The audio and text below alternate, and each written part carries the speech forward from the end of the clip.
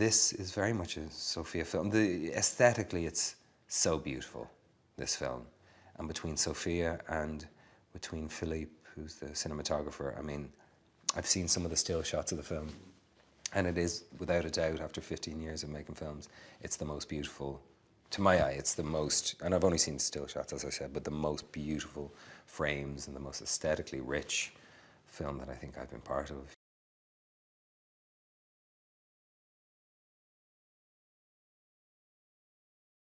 Well, she's kind of seamless. You don't really get a sense of her doing the work, and she does. I mean, she wrote every word of this, and she pre-visualized every frame, and then when Philippe came on board, I'm sure they worked beautifully in tandem. They had worked together. I think he shot her opera in Italy, and so they have a shared creative history. But yeah, you don't really, you know, I've worked with some directors, and there's no way that's really right or wrong, and that's the beautiful thing about what we do or you do, and anything creative, you know, it defies any quotidian measure of right or wrong,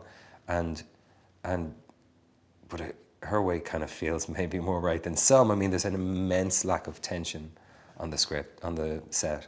It's just a really peaceful, playful environment. It's focused when it needs to be, for sure, and you know, when the darker themes in the third act, as I said, are being explored. I mean, the set changes timbre a little bit, the tone changes, but it's just a really relaxed environment. She's incredibly easygoing and just generous to her core, it seems.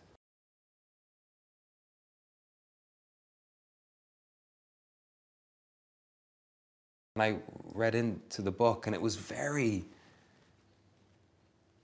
much a fabric of the whole story, that for whatever reason Thomas Cullinan decided that this character was Irish, that he was an immigrant.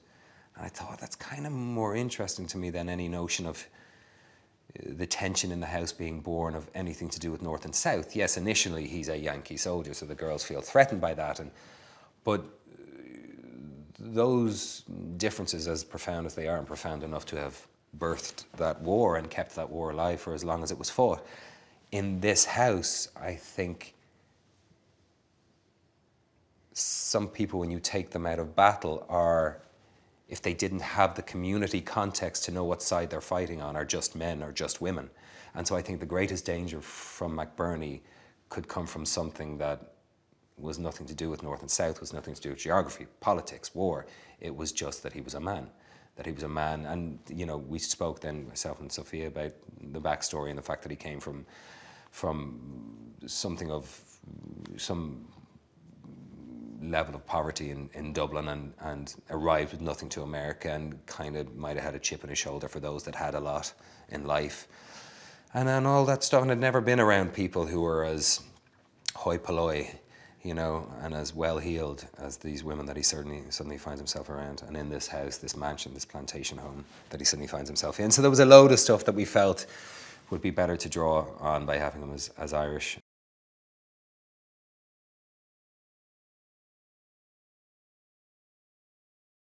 But I'm just surrounded by extraordinary talent, and a lot of the film I'm lying in my bed watching them work, so I kind of have the best seat in the house, like box seats, you know, I have this bed, and someone should slip me a bag of popcorn. I'm just watching these extraordinary women, and you know, younger women and not as younger women. I was going to say older, terrible. Not as younger women do extraordinary work, and they've just been a joy to be around, and there's an amazing sense of camaraderie, and yeah, it's been, everyone is so present and so on point, and you know, I'm sure you've heard Nicole, being Miss Martha, is kind of the matriarch of the set / crew, and she's kind of knocking everyone into shape when they need to be knocked into shape, which they don't need to be, but she does, you know, she's the iron fist and a velvet glove very much. And yeah, it's been a joy.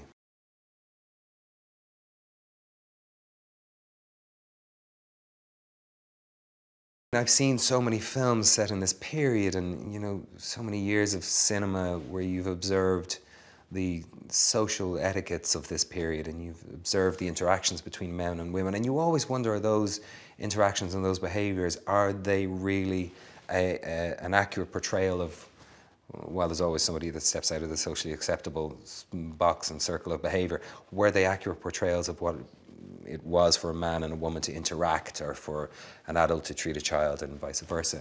or was it just shown through the visor of you know, artistic interpretation and misperception of the way things were once upon a time? So I don't know. My point being, though, you put on this costume and you stand in these beautiful rooms and you see the violin in the corner and you see these women in their gorgeous petticoats, and it instantly does something to you. And I'm not sure whether that's just on a visceral level, it's that as well, because the aesthetic is so strong and it's so kind of romantic looking. But I think it's also from years of watching these films.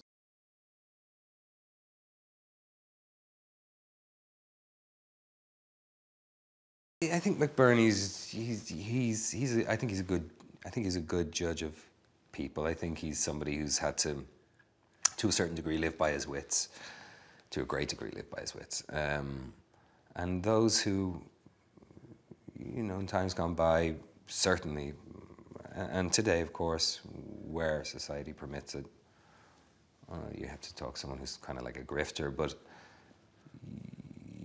they have a manipulative aspect to them that demands or is born of the ability to read what a person needs, to read what their soft spot is, to read what they may find disdainful, to stay away from what they find disdainful, and to go towards what a soft spot might be with whatever the person needs, whether it's affection or a kind word, or to be more reserved with Miss Martha, or so, you know, he would, I hope it's not too extreme and therefore ridiculous, but he would certainly modify his behaviors depending on, I think the most honest relationship he has in the whole thing is probably with the girl that finds him, with Una's character, Amy, Miss Amy, you know. I think that's kind of for where their relationship started out, her finding him by the tree and being the one that committed this act of generosity, going against what she knew Miss Martha would say was okay or wasn't okay. But also just the sweetness of her and the innocence of her is something that even by the end of the film I feel has been lost, but certainly up until that point she is. I have a scene where I say to her, you know, don't tell anyone else, but I consider you my best friend in this whole place. She says, do you really? And I say, yeah. And I think that he was sincere, you know, and he's not always sincere, McBurney, in what he's saying, and I think he was sincere in that moment.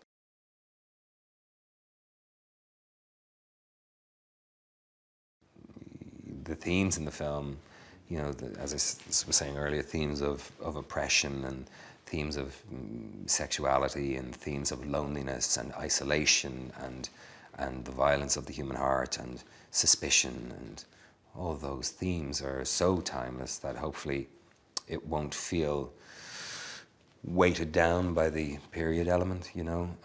So if the audience can be engaged with it, and if they can be connected to the behaviours and the interactions that they're watching on screen, thereby the drama unfold, that's plenty. Hey, Vali here. Well, if you are like me and love movies, stick around as I have some awesome movie trivia for you. For its American release, the first 20 minutes of Trainspotting had to be redubbed to make the Scottish accents more intelligible. Whilst filming The Hunger Games, Jennifer Lawrence accidentally kicked co-star Josh Hutcherson in the head, knocking him out cold and giving him a concussion. Jennifer. Benedict Cumberbatch recorded his screen test for Star Trek Into Darkness at his best friend's kitchen using an iPhone. Bill Murray was originally considered for the role of Han Solo in Star Wars. Independence Day was shot in just 72 days. The scene in the Breakfast Club, in which all the characters sit in a circle on the floor of the library and tell stories about why they were in detention, was not scripted. Director Hughes told them all to ad-lib. So, how many pieces of movie trivia did you know? Let me know in the comments below. Keep up to date with all the latest releases by subscribing to our channel and checking the notification bell. See you next time!